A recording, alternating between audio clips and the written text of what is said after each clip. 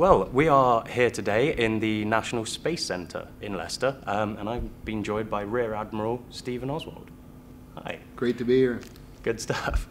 Stephen, now in doing research into you, I've found that you've had absolutely tons of experiences in the past. You are a pilot for the US Navy, you've been a pilot for NASA, and of course a decorated Eagle Scout as well. Yeah, almost forgot about the Eagle Scout. Yes. Yeah. How was it transitioning from working for the US Navy and then going to work for NASA afterwards? Oh, that was pretty easy. The cultures are different but very similar. They're both mission-oriented organizations. They're both technical organizations, and they have the same. There were an awful lot of people there from the Navy and from the Air Force and the Marine Corps and a few Army guys within the astronaut office. And the civil service workforce that works for NASA and the contractors are not necessarily military. In fact, they're not military, but they have the same mission-focused attitude. Different mission, but certainly a complex mission, and it's got some amount of potential for bad things happening, with NASA as it does, in the military. So it was pretty easy. I felt right at home very soon, and there are enough subtle differences that it makes it interesting, but it wasn't hard. For NASA, you actually piloted a couple of missions for the space shuttle, is that right? Piloted 2 and commanded 1. So 3 missions altogether. And it's interesting with the pilot versus commander, and this dates back to probably Gemini, certainly Apollo. Nobody wanted to be a co-pilot because they'd all been command pilots where they came from before, and so they called the guy who would normally be the pilot of a commercial airplane or the captain of a commercial airplane was the commander, right. And the guy who was the co-pilot they called the pilot.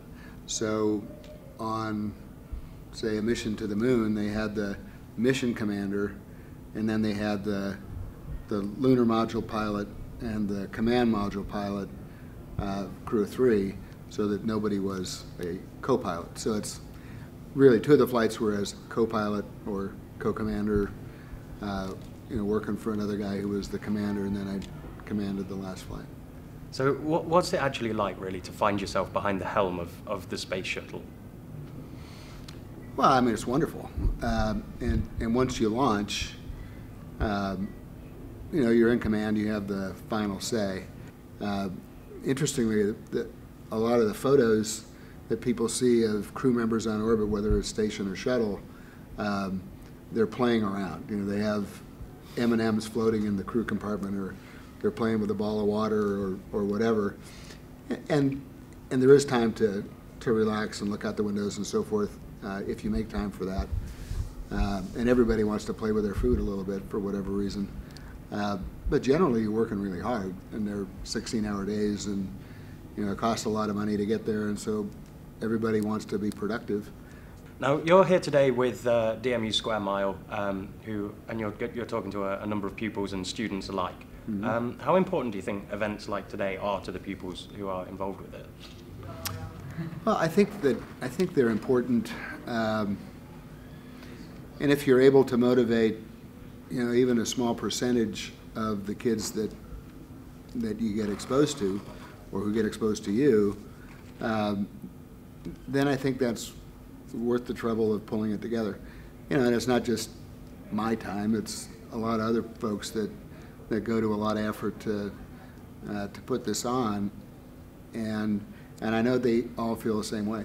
And if you have 25 kids in the room, and only 1 or 2 of them really get the message, and it changes their behaviors over the next couple of years in a direction that's positive, then shoot, it's worth doing. So, and I like dealing with kids. They get a lot of energy. It's refreshing. They're not nearly as cynical as folks that are my age tend to be. So it's fun, and I find it energizing personally to come and chat with kids. Excellent. So. Well, thank you very much for joining us today. Oh, you bet. Yeah, Cheers. it's been fun.